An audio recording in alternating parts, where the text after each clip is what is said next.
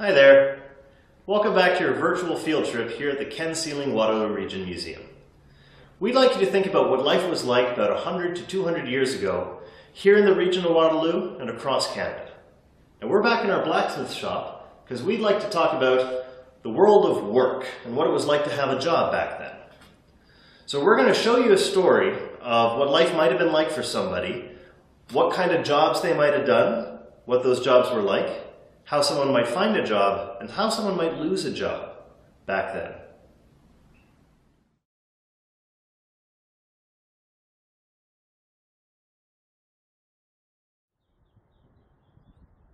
First job I got was in a blacksmith shop.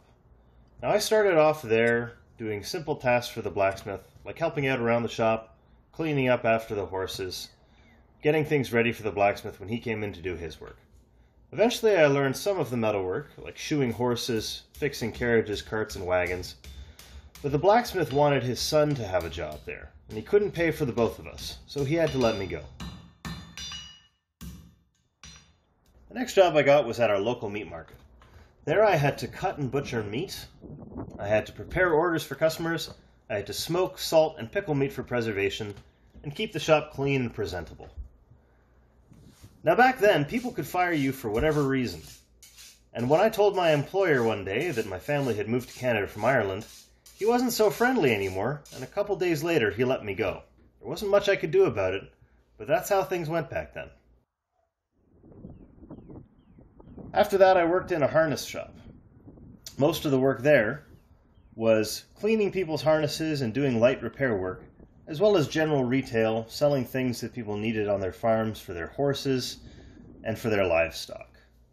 Sometimes I'd have to replace a part of a harness, sometimes I would just have to do a quick cleanup job. But I didn't like how much dye I kept getting on my hands, and I didn't really like the job, so I tried to look for something better. After that, I worked in our general store. A lot of the work that I had to do there was helping the customers, receiving deliveries, keeping the shop nice and clean, being presentable, and always being a friendly face.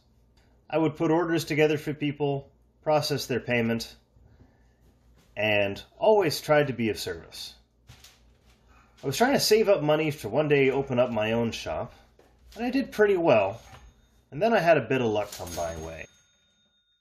Just as I was looking to open up my own business, the town wanted to open up a new post office, and I applied for the position as postmaster for our town. I was lucky enough to get it, and after a bit of training to learn the ins and outs of the postal business, I was able to open up our new post office. Most of my job involves making sure that the mail gets to who it's going to, that things are paid for properly, that things are weighed, safely delivered, and that all regulations are followed. It's good work, and I think it's going to last.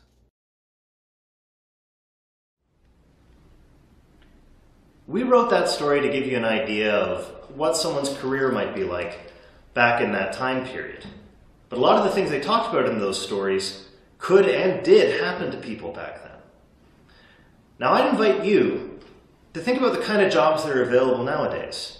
You could take a look online to see job banks, job descriptions, and job postings to see the kind of jobs that are available, what goes into the training for them, and what their daily lives would be like for people in those jobs. Maybe you could also try to write your own job description for your dream job and see if that's the kind of thing that you might be able to do one day. So thanks very much for joining us today on your virtual field trip here at the Ken Sealing Waterloo Region Museum. We hope to see you again soon. Have a great day.